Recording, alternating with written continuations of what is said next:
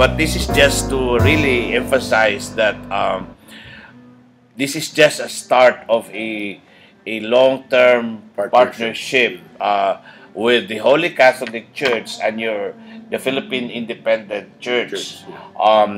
This is headed by our Supreme Bishop is the Most Reverend Ephraim Paltadena. He met the Pope when the Pope was here. Wow. And I wish that if the head of the Holy Catholic Church International will come to the Philippines, hopefully in the next couple of weeks, he will have the chance to meet you personally. He's based in Jacksonville, Florida, and who knows, we might be able to really go to the island of Negros, especially that we have a new organization we are creating exclusively for the Ilonggo-speaking communities.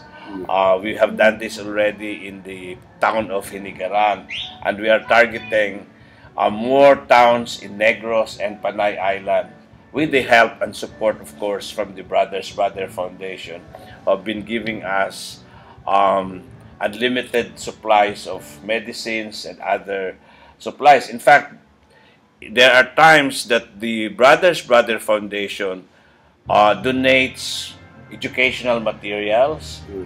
There was a time they even donated seeds and used medical equipment.